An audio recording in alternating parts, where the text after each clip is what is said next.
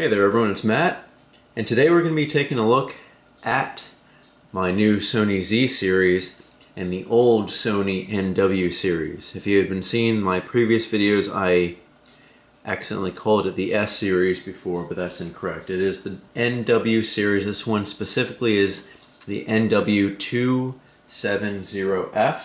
This was bought at Best Buy, and this was purchased from the Sony store at Tyson's Corner. So in comparison, let's go down the specs. This one, as you know, is the Sony Z series. It's the base model, and it has an Intel second generation Core i5 2.5 GHz dual core processor. It has 4 GB of memory, non-expandable, and you cannot upgrade these. A 128 GB solid state flash drive, no moving parts. Basically, it's a 64 GB times 2, so 2 separate pieces in there. The display is 13.1 inches. It has a Microsoft Windows 7 Professional operating system, and the cache size is 3 MB. And this one was released in 2012. Now, going back to this one, this is the NW series. This was released in 2009, late 2009, and this has an Intel Core 2 Duo T6600 dual core. It has 2.2 GHz.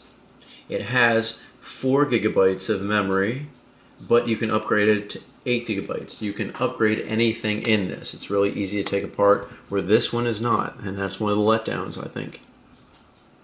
Continuing on, this has a 320 GB serial ATA 150 that spins at 5,400 rotations per minute, and that of course is a hard disk drive with moving parts, and that's one hard disk drive in there. The display is a 15.5 inch TFT active matrix. The operating system is Microsoft Windows 7 Home Premium. This does have a Blu-ray optical drive, as you can see here too, where this one has the expandable, if you've seen the other videos I've had, the expandable, I believe it's Radeon graphics with an optical drive, but this one only has the DVD drive. You can upgrade to a Blu-ray player if you go to the higher end ones, but I believe that starts at $2,000. This one is $1,599, where this one was $799. So basically, completely double the price for this. I'm sorry about being ADD. Let's go back and finish the specs on this. This is a read-only Blu-ray disc, and the graphics processor on this is an Intel GMA 4500 MHD Dynamic Video Memory Technology 5.0. So it has an integrated, also Radeon Premium graphics, but it's integrated in this, where this has it separately. And I remember saying earlier on, and I'll reiterate again, you don't need to have the extra Radeon graphics. This already has enough processing power to watch your iTunes movies, to watch streaming video, and there are no hiccups.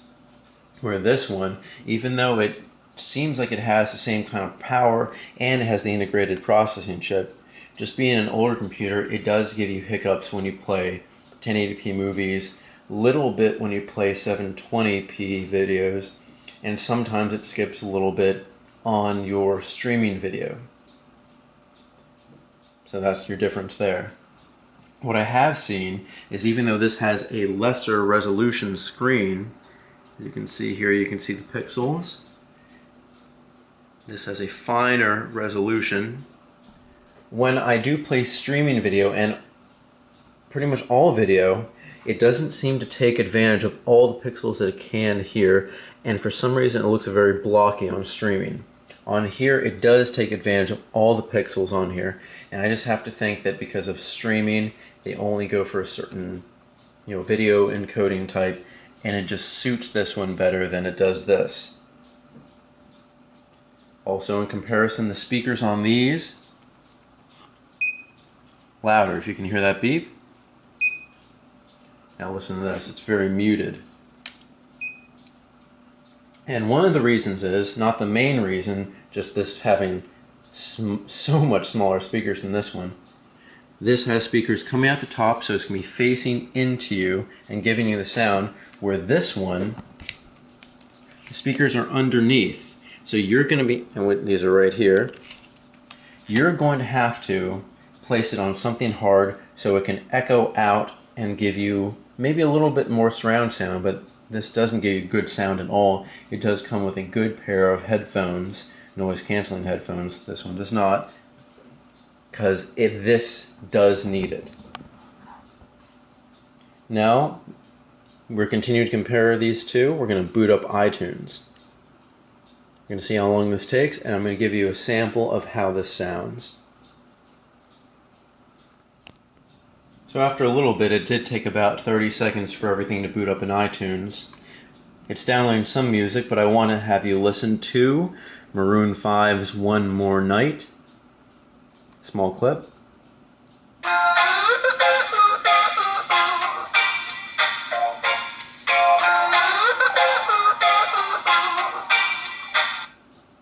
Now that does have good sound. It's pumped all the way up to the top where it can be in terms of volume.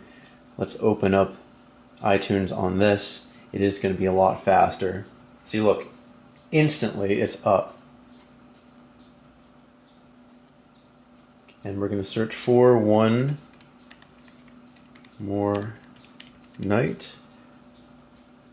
Oh, and currently that's not available. So what we're going to have to do is we're going to go to the iTunes store and we're just going to search for it.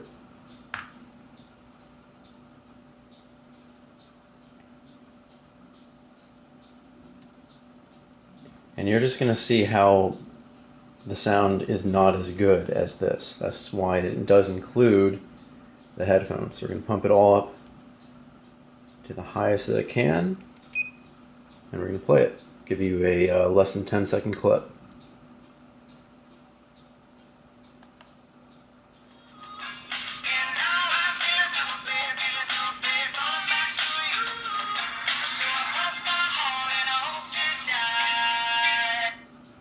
You can see it's a lot tinier, no bass whatsoever. If you are an audiophile or if you like playing with media or doing anything, you're gonna hate using this without any speakers. But with speakers, it's amazing. That noise canceling effects on it, they work perfectly. They don't give you a hiss. They're a lot better. But if you just want something to take around, this has it. No speakers.